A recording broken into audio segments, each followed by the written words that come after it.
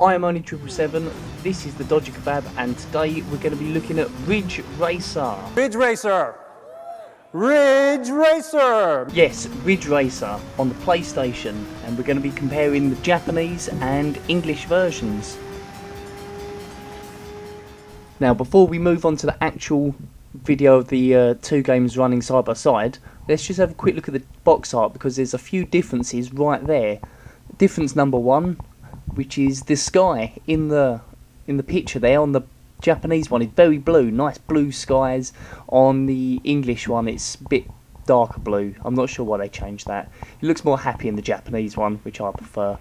The second difference is the Namco logo. On the Japanese one it's got Namcot, and on the English one it's got Namco. The reason for that is in Japan any home console games that used to come out used to have Namcot written on it, and the arcade games used to have Namco.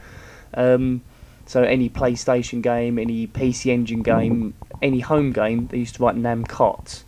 But by the time they got over here and these days they just put Namco on everything and just got bored of that idea. The last difference is the actual car.